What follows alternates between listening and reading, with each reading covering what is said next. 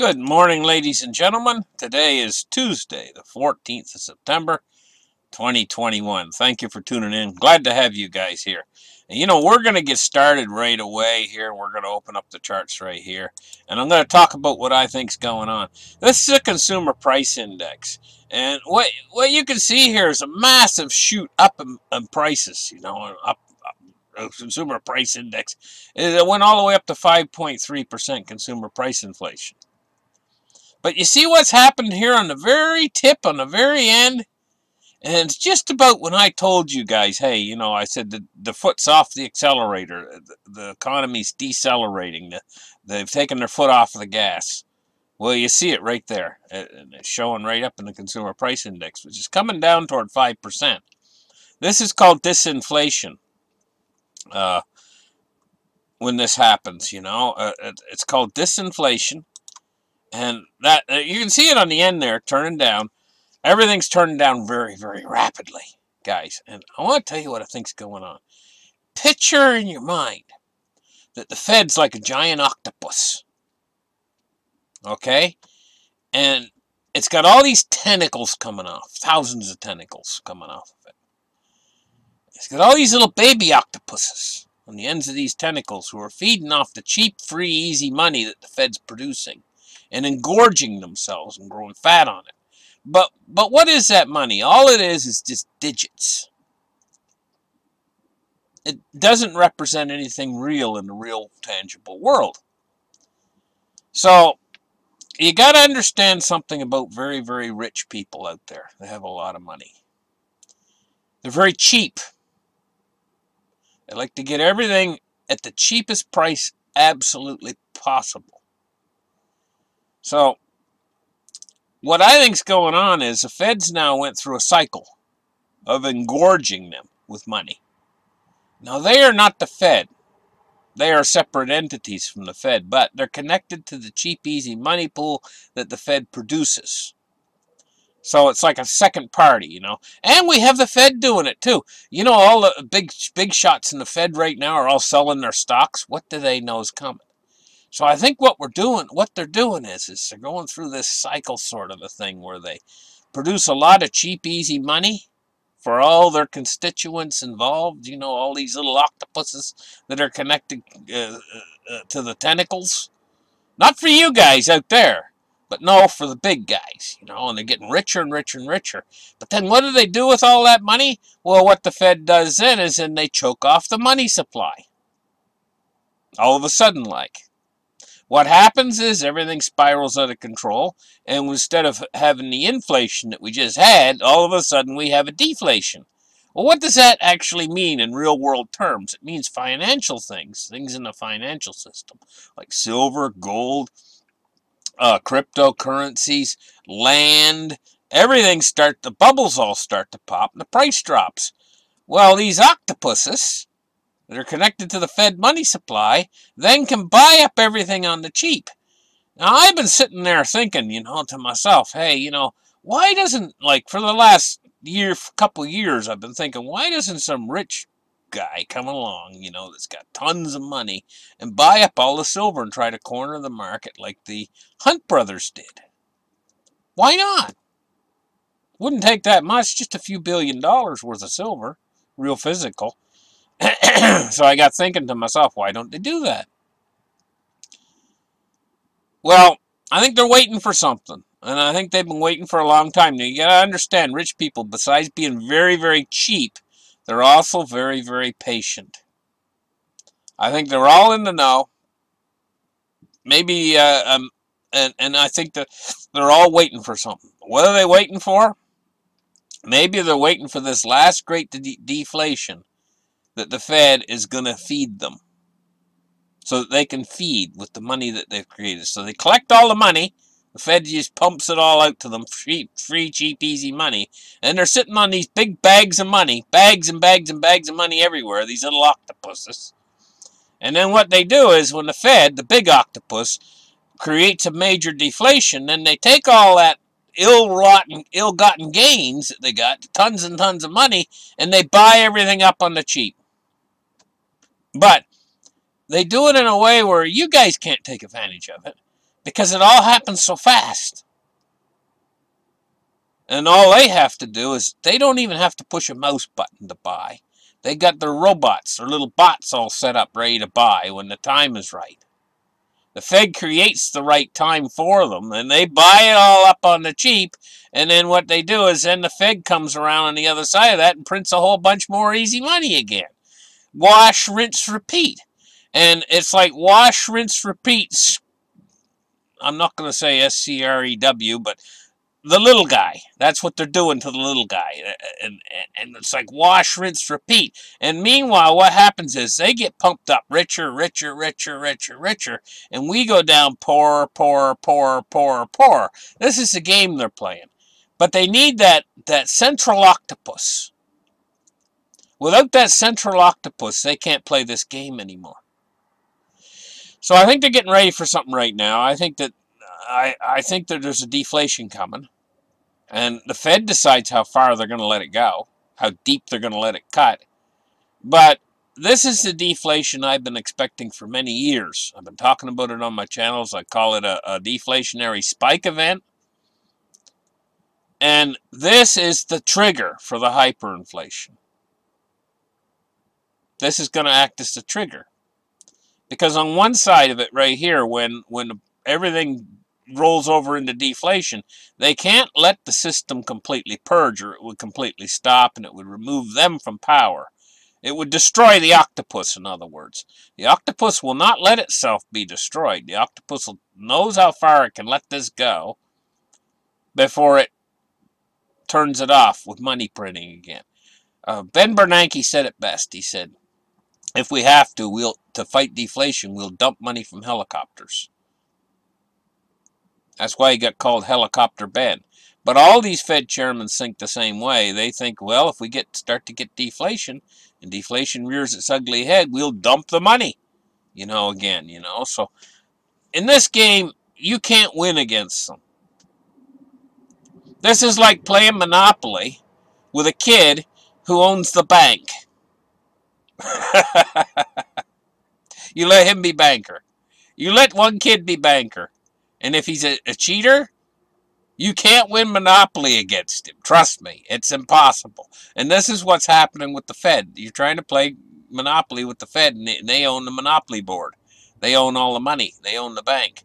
Silver prices today, $23.73, and it's up 2 cents on the day so far. See, they might knock the heck out of this. We get a deflation, and we might see the silver price and gold price go down to the cheapest price, and that's what the rich guys want. They want the cheapest price available, and then they'll come in with their bots will just buy it all up, all the physical, and then they'll take it all. Right now, you go into your local coin store or whatever, they got supply. Did you know these guys can buy that up from under you? In other words, you might, all of it, in just one day, poof, gone. These rich guys who've got all this money. They could buy it all in one day. But they don't want to buy it right now. They want it cheaper than this. They want it down as cheap as they can possibly get it. And then on the other side of that, they want to get as much as they possibly can for it. They'll sell it to peak. This is how the rich get rich. They're smart, and they are well informed, and they all inform one another too. If you're in that loop or circle, they all whisper to one another, hey, hold on, don't buy silver just yet. We're going to have a little deflation. That's the time to buy it. And they all know. They all know, and we don't know. We're out of the loop. So if you're going to get any silver, I'd suggest you get it while the getting's good. Even if you got to pay a little bit more, on the other side of this, you'll have it. And you won't care what you paid for it, ultimately. And yeah, the price might go lower, and you're sitting there holding it. But you got to think what comes on the other side of that. That's when you're going to see your $300, $400, $500, $600 silver. Is on the other side of this deflation that's happening right now. So you got to be patient. I remember I told you that rich people are patient. You got to be patient too.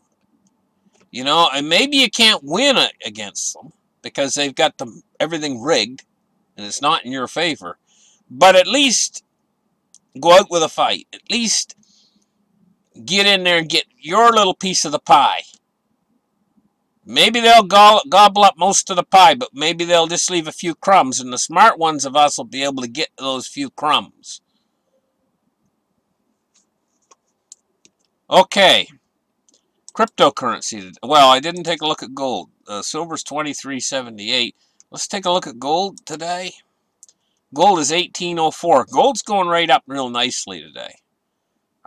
It's taking a little bid today, catching a little bid. Let's take a look at cryptos today. 2089.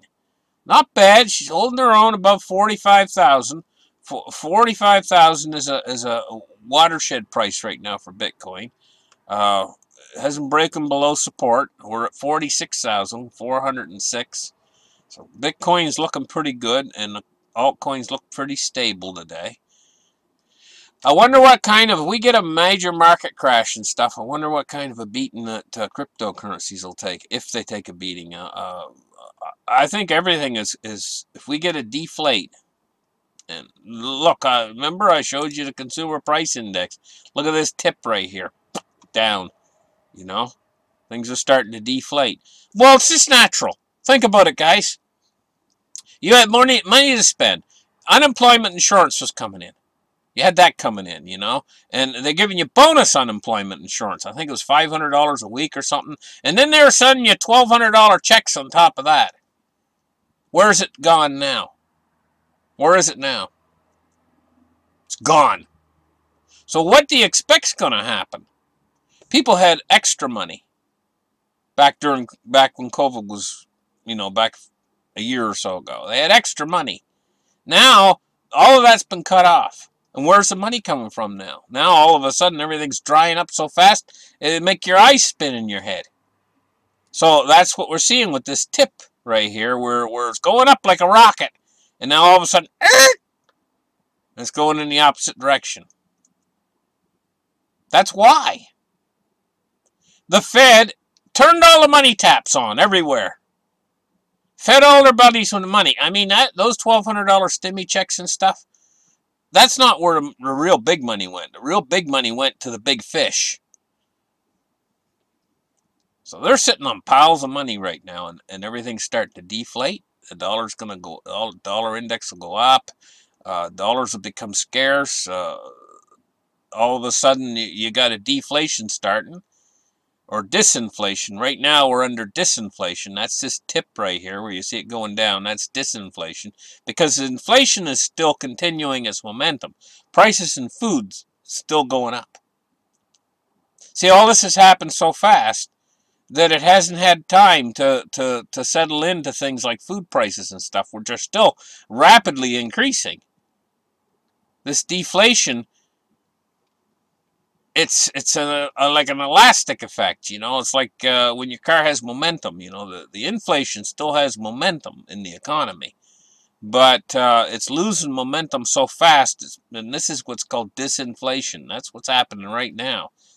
Well, let's take a look now at Dow Jones. It's down 225 points today so far, and 0.65%, or just under 1%. Let's take a look now at crude oil, 70.86 right now. Okay, move index today, 5310, and the move index is staying low.